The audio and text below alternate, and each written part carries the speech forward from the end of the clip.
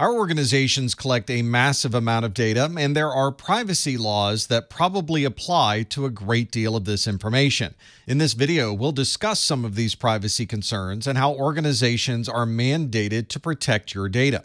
In many geographies, privacy starts at the local and state level. There's a great deal of data that's collected by our local governments, especially information about our homes, our vehicles, and information about medical licensing.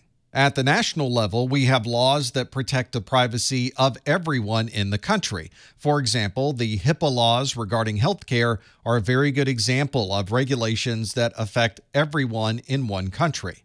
And many countries are working together to ensure privacy for all of their citizens, regardless of where they live. A good example of a privacy law that affects multiple countries would be the GDPR. This stands for the General Data Protection Regulation. This is a regulation in the European Union that affects privacy for everyone who lives in the EU. Some of the information that is protected by individuals living in these countries would be name, address, photo, email details, bank information, online social media posts, and much more. The GDPR puts the control of this data back into the user's hands, and they decide what happens with their personal data. If someone feels that their private information needs to be removed from a website, they can simply request that removal, and the website is required to remove all of their private data. Putting this back in the hands of the data subject gives them the right to control where their information is. We often refer to this as a right to be forgotten. The GDPR defines a data subject as any information relating to an identified or identifiable natural person. This would effectively be anyone who lives in those particular countries. So anyone who's interested in protecting their private data, such as their name, their address, their genetic makeup, their location data, or anything else, would be considered a data subject. Effectively, all of us are data subjects. The GDPR and many other privacy laws define the perspective of data privacy from the data subject's perspective. This is an important consideration since many privacy laws up to this point put the requirement for privacy on a third party or company instead of the individual. We've spoken in an earlier video about the responsibilities associated with data in an organization, but it's worthwhile to bring this up again in the context of privacy. We'll start with the concept of a data owner.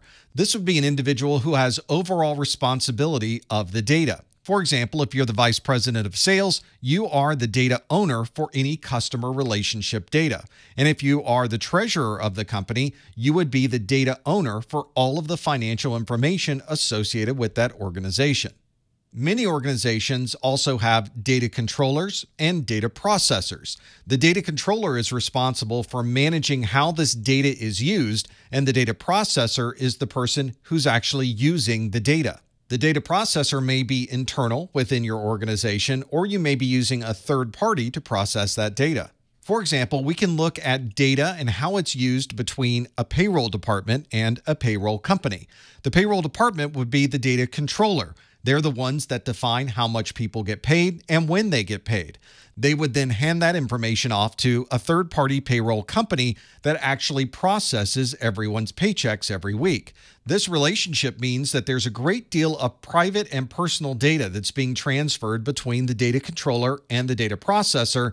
And in the case of a third-party vendor, a company might use a non-disclosure agreement to ensure that all of that information remains private.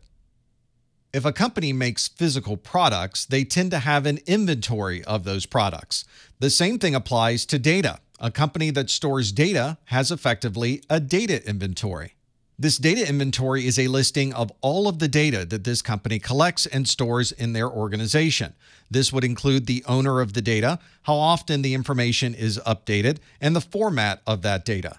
To properly understand the privacy implications of this data inventory, we need to understand how the data is used. Internally, we might use this data for collaboration between different projects. IT security may use this data, and we may perform data quality checks on all of the data that we store.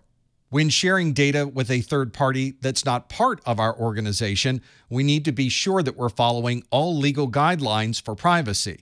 So we would need to understand what our data inventory is, understand what type of data that might be, and then make sure that if we're sharing that information, it all falls within the realm of existing laws and regulations.